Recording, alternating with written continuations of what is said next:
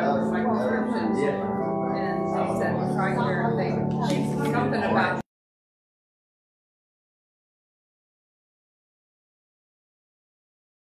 How are you? I'm good. I only get My hand is all over. I only get There's nothing you can do to mess up with this way. Oh, yeah. Hey, I'm not about it. You told me I'm not going to get something all the time. My pill. So just give me your pill. Or you can get to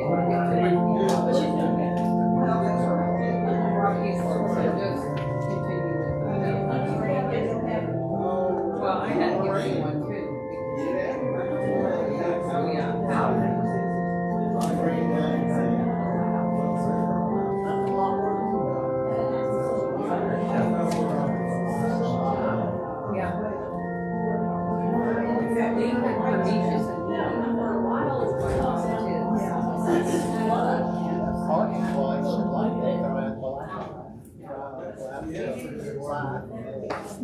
I'll need to make people about it.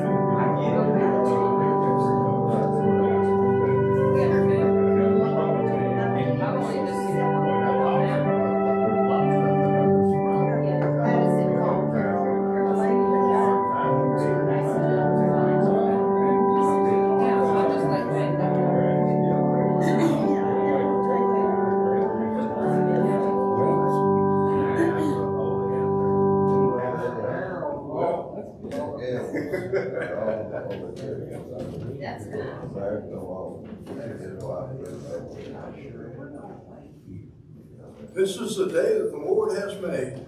Let us rejoice and be glad in it. It's a good day to be inside. Amen. Only wasn't quite as good as yesterday being inside.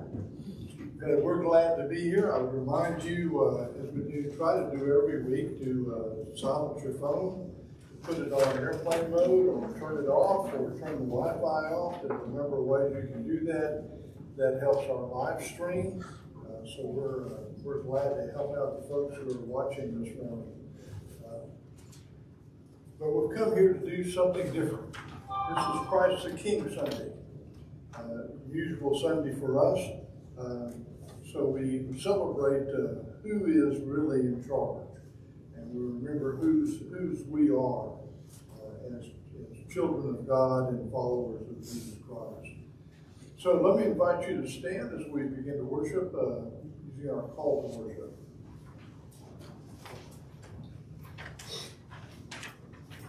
God gives light to those who live in the shadows. God offers stillness amid the turbulence of our time. We live in covenant with God, who gives us the best. We are eager to give our best to God in return. By the tender mercies of our God, we meet for worship. God has brought the dawn of a new day for our use. Praise God for signs and wonders all around us. Praise God for peace and reconciliation. Let us join together in our opening prayer. We worship you with gladness, O God, our shepherd, for you have gathered us as your flock. You have sent a mighty Savior, who has demonstrated among us the power of love. Send your Spirit now to remind us of your gifts and to strengthen us for our tasks. Amen. Our first hymn is Rejoice the Lord is King, 715.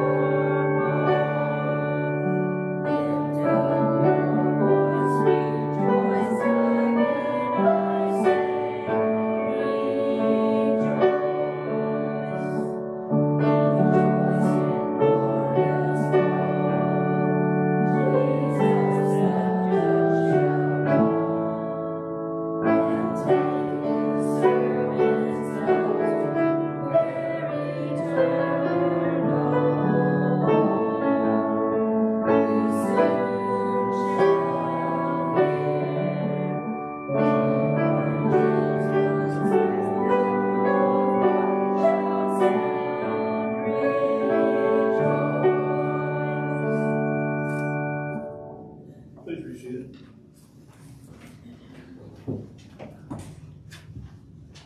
Let me call us into the prayer of confession. God summons us to a time of repentance and reconciliation. Let us admit our unfaithfulness, that we might be restored to the flock. Join with me. Many times we have rescued us, O God, yet we continue to wander away from your vision for us. We do not respond when you summons us from the perilous highways we have chosen. Our words and deeds deny the faith we proclaim. God of nations, deliver us from misplaced loyalties and unacknowledged sin. Forgive us our foolish ways. Amen. Take a moment and take your individual petitions to God.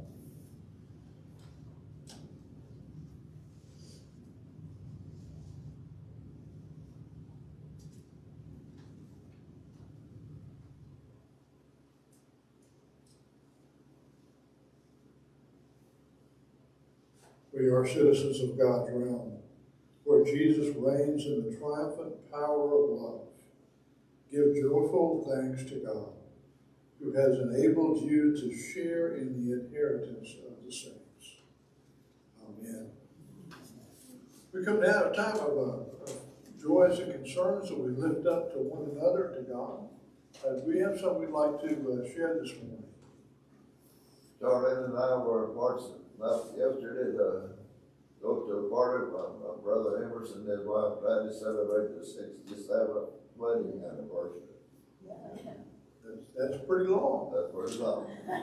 Well, we celebrate that. Big attendance, a wonderful time with them. We celebrate that long faithfulness and the celebrations of life, make it a little more joyful.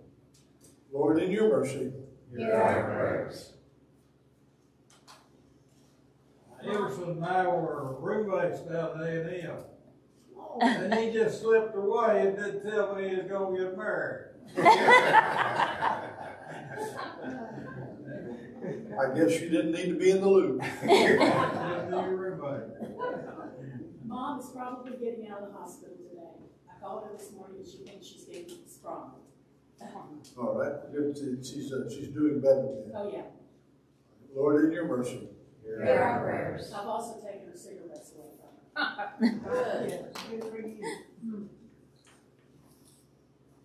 Any others? Yes. Well, I was told, and I don't know who by, this morning, Charlene Revis has been in the hospital in Lampasas. She is now in Lampasas Rehab, which is the nursing facility and rehabilitation facility behind the hospital. And I do know, I talked to her, Debbie has had cataract surgery. It did not go well. She has had major bleeding in that eye, but family, they've gone back and had a second surgery to try to get some of the blood and stuff away from where it's not supposed to be. And I suppose she's either with her daughter or they're with her. I mean, she's not alone. So those were that's two reports that I can give you. All right, for Charlene Revis and for Debbie, we're gonna lift them up in their difficulty. Lord, in your mercy, Hear our prayers. Well, the community garden has been a success, but we're just about to the end of the year. We have a few vegetables now, but in there, you're welcome to take what you want, but this will probably be the last day. And the very first freeze, even before the freeze, it got too cold for the zinnias, so the flowers are gone for the year. well, we enjoyed the flowers being here, fresh flowers every week, and I'm sure that somebody enjoyed the jalapenos.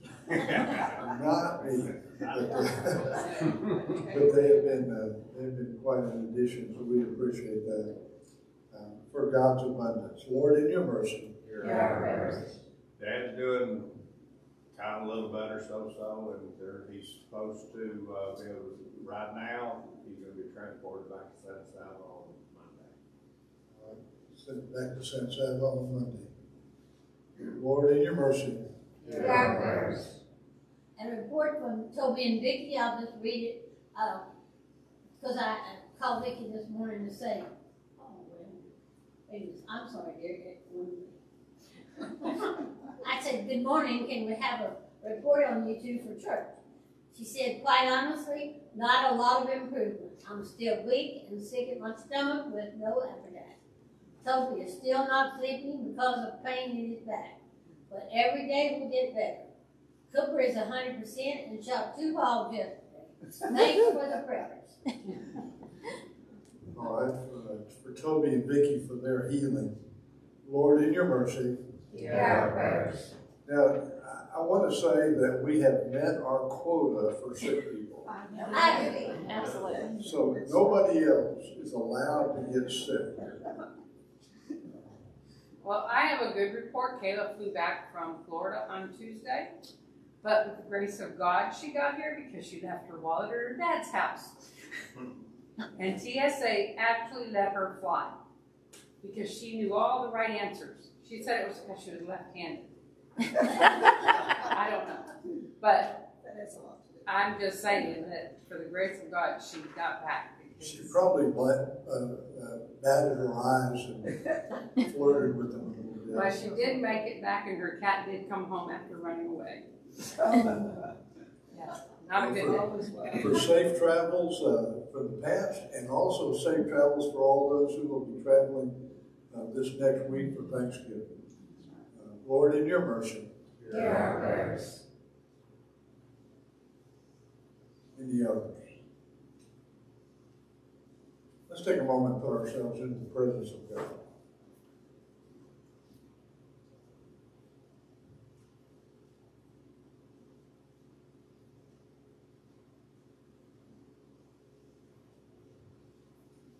Lord God, creator of the universe and the goal of history, we come to remember who is in charge. We think we're in charge, but we're really not. We think other people control us, but they really don't. You are the power behind all of existence, and we are grateful. We would have messed it up. As the source of all life, we turn to you to show us which way to go each day. We turn to you for wisdom beyond our own. We turn to you for courage greater than we can manage. To receive these gifts, we have to be in touch. That's what we're doing here. We lift up our needs. You know them before we ask. You know our needs even when we don't. Lead us into life. We pray for our friends. Their needs are great. We need them back in our fellowship. We pray for those who do not know. We pray for those people who we don't know. They need love and community and security and wellness as well as we do. We pray for those whom we might disagree and may not even like, for they are your children as well. Pick us up. Take us somewhere new. Send us on the adventure of faith. We pray in Jesus' strong name when we say, Our Father, who art in heaven, hallowed be thy name. Thy kingdom come, thy will be done, on earth as it is in heaven.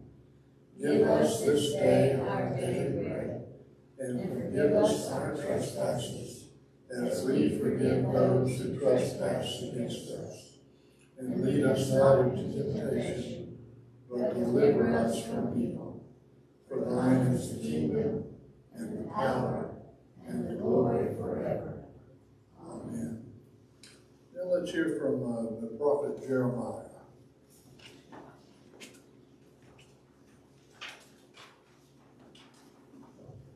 Our scripture reading this morning is Jeremiah 23, verses 1 through 6.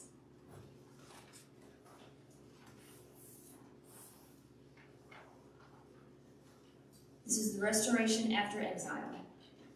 Woe to the shepherds who destroy and scatter the sheep of my pasture, says the Lord. Therefore, thus says the Lord, the God of Israel, concerning the shepherds who shepherd my people, it is you who have scattered my flock and have driven them away, and you have not attended to them. So I will attend to you for your evil doings, says the Lord. Then I myself will gather the remnant of my flock out of all the lands where I have driven them, and I will bring them back to their fold, and they shall be fruitful and multiply. I will raise up shepherds over them who will shepherd them, and they shall not fear any longer or be dismayed, nor shall any be missing, says the Lord. The days are surely coming, says the Lord, when I will raise up for David a righteous branch, and he shall reign as king and deal wisely, and shall execute justice and righteousness in the land. In his days Judah will be saved, and Israel will live in safety. And this is the name by which he will be called. The Lord is our righteousness. This is the word of God for the people of God. Thanks be to God. And our responsive reading is Psalm 46, on page 780 in the hymn. We'll use responses different from the ones in the book. And the words are from verse 10 and verse 9. Be still and know that I am God, who makes wars cease. And it goes like this. Be still and know that I am God, who makes wars cease. Everybody now. Be still and know that I am God, who makes wars cease. God is our refuge and strength, a very present help in trouble. Therefore we will not fear, though the earth should change, though the mountains shake in the heart of the sea. Though its waters roar and foam, though the mountains tremble with its tumult. There is a river whose streams make glad the city of God, the holy habitation of the Most High. Be still and know that I am God, who makes wars cease. God is in the midst of the city which shall not be moved. God will help it at the dawn of the day. The nations rage, the kingdoms totter, God's voice resounds, the earth melts. The Lord of hosts is with us. The God of Jacob is our refuge. Be still and know that I am God, who makes wars cease. Come, behold the works of the Lord, who has wrought desolations in the earth. Who makes wars cease to the end of the earth, breaks the bow, shatters the spear, and burns the shields with fire. Be still and know that I am God. I am exalted among the nations. I am exalted in the earth. The Lord of hosts is with us. The God of Jacob is our refuge. Be still and know that I am God, who makes wars cease.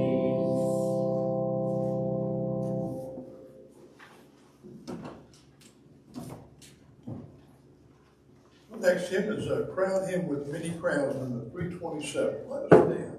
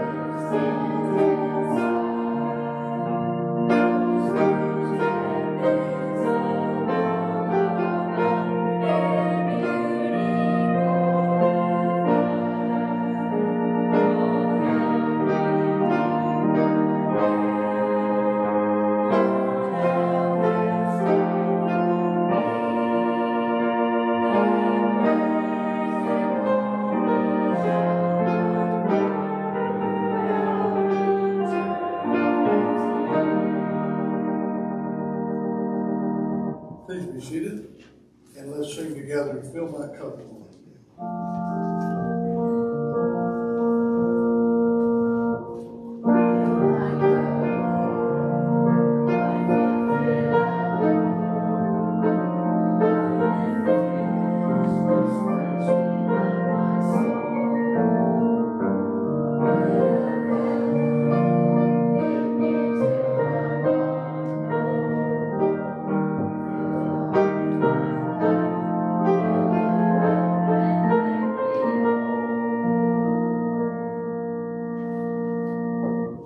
The gospel reading, it starts in Luke, the 23rd chapter, the 33rd verse. When they came to the place that was called the Skull, they crucified Jesus there with the criminals, one on his right and one on his left. Then Jesus said, Father, forgive them, for they do not know what they are doing. And they cast lots to divide his clothing. And the people stood up, watching. But the leader scoffed at him, saying, He saved others, let him save himself, if he is the Messiah of God, his chosen one. The soldiers also mocked him, coming up and offering him sour wine, and saying, If you are the king of the Jews, save yourself. There was also an inscription over him, This is the King of the Jews. One of the criminals who was hanging there kept deriding him and saying, if you are not the Messiah, are you not the Messiah? And save yourself and us. But the others rebuked him, saying, No, do not fear. Do you not fear God, since you are under the same sentence of condemnation? And we indeed were condemned justly, for we are getting what we deserve for our deeds. But this man has done nothing wrong. And then he said, Jesus, remember me when you come into your kingdom. He replied, truly I tell you, today you will be with me in paradise. The word of the Lord, the word of God for the people of God. Thanks be to God. Just recently, we took an exercise in democracy. We voted. Now, we haven't really decided what we did, because some of them can't seem to count everything. But there were people who wanted to be your representatives in states, in counties, in cities, and in the nation. And they would do anything to get elected. They would condemn the other person's character, their intelligence, their morality. Sometimes they would start rumors and some outlaw lies. Anything to get elected. But now they have to do something. They have to come through with what they promised. And some of them, we hope, can't do that. But they're going to discover that there's other forces involved, that other things they did not anticipate, that they didn't expect. There will be crises that they didn't know were coming. There will be a balancing act between representing the people of your area and trying to do the best that your moral stance or your best intelligence is on those issues. Sometimes they don't mesh up very well. And that's not even counting their weaknesses and their strengths. We've got to figure out what they're going to do. There's another election that didn't get the front page of the paper, that didn't have the reporters running around trying to interview people. The Methodist Church elected bishops. Maybe just as important or more important than the other election, because these bishops will be the spiritual leaders of millions of Methodists, caring about their spiritual well-being, the state of their souls.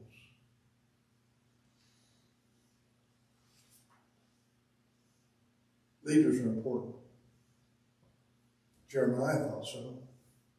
He saw in his history as a prophet that as the leaders go, so goes the nation. Sometimes the leaders were able to spiritually energize people. They herded them together. They put them in worship. They connected them to God. They made them consider the people that were left out, the people that were the most vulnerable, that did not have a voice. They helped them treat others with justice. And the nation went well. But more often than not, they did not. The leaders were lax about their worship. They didn't pay that much attention to the poor. They cared more about the wealthy and the powerful. They cared more about perpetuating their own power than somebody else's.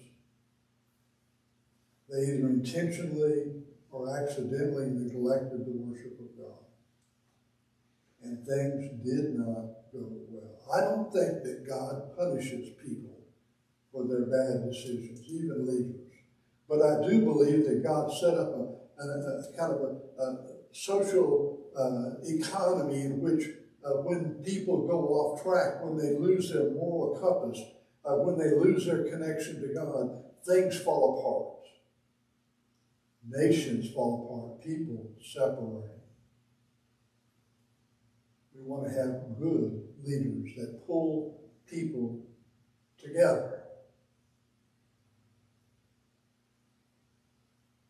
Now, Jeremiah said that he knows that good leaders won't last, just like bad leaders don't last.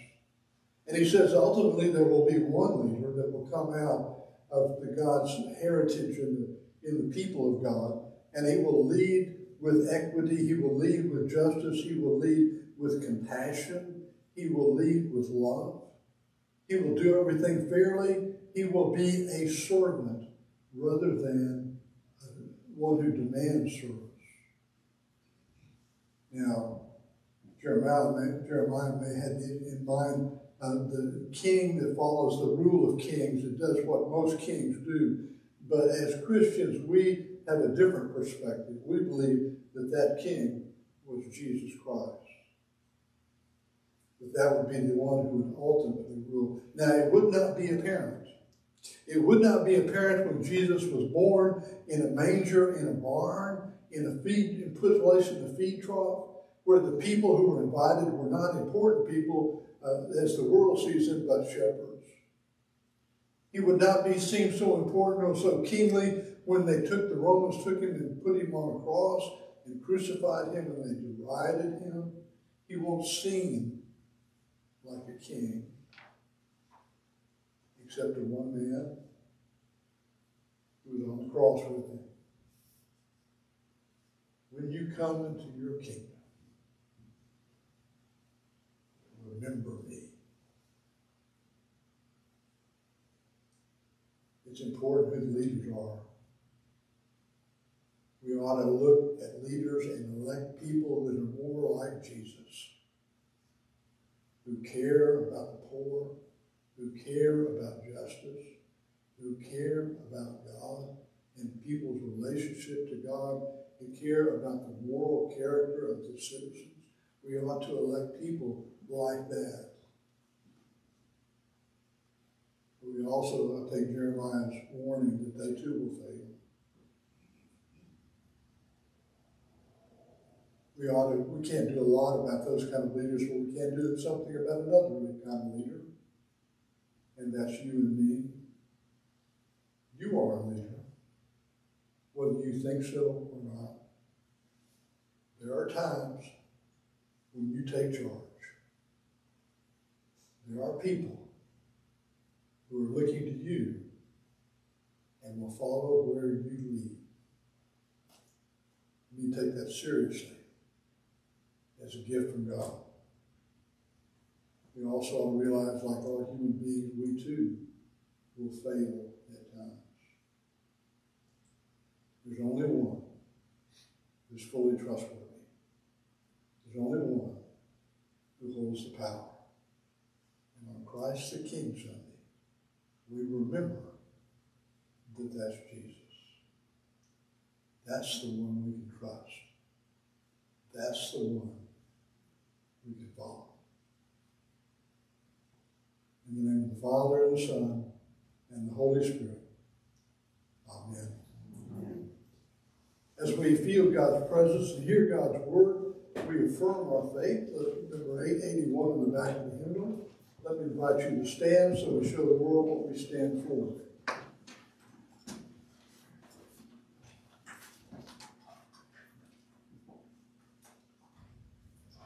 I believe in God the Father Almighty, maker of heaven and earth, and in Jesus Christ, his only Son, our Lord, who was conceived by the Holy Spirit, born of the Virgin Mary, suffered under Pontius Pilate, was crucified, dead, and buried. The third day he rose from the dead. He ascended into heaven, and sitteth at the right hand of God the Father Almighty. From thence he shall come to judge the quick and the dead. I believe in the Holy Spirit, the Holy Catholic Church, the communion of saints, the forgiveness of sins, the resurrection of the body, and the life everlasting. Amen.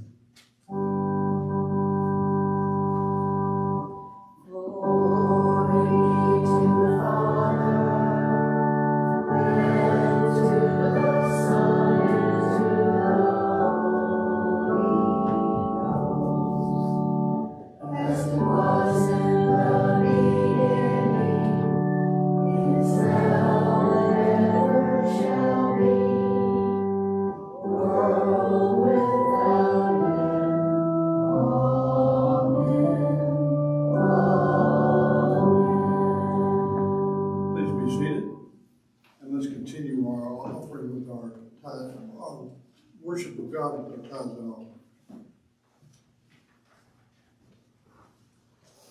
Now these two guys look like they're pretty strong, so you put a lot in.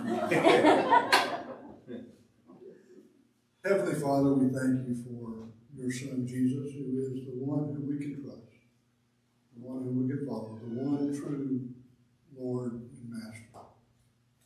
We thank you for the leaders that we have. We ask your grace upon them. We thank you for this offering, that it might do the work of the church, the ministry of Jesus Christ. Amen.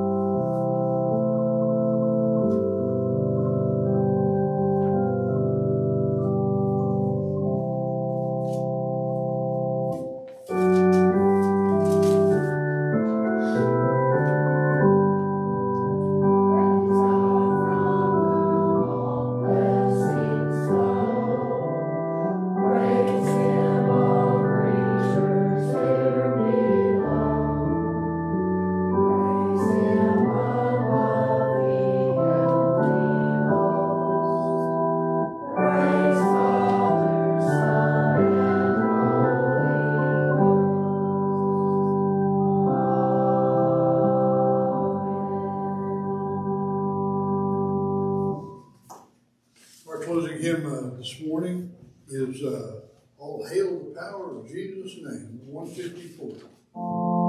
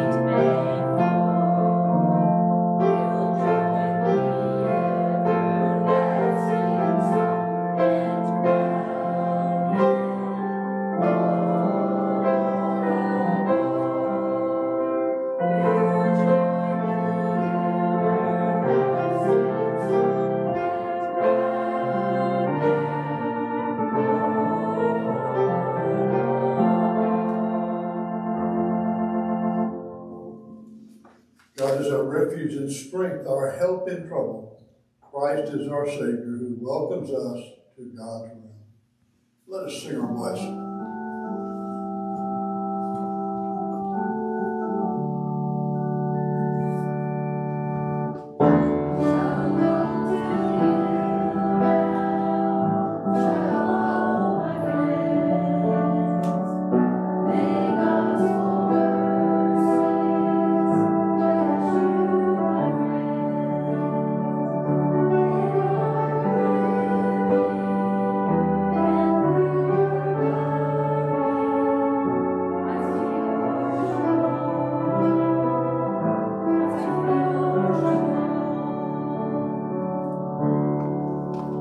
Go in peace and serve the Lord.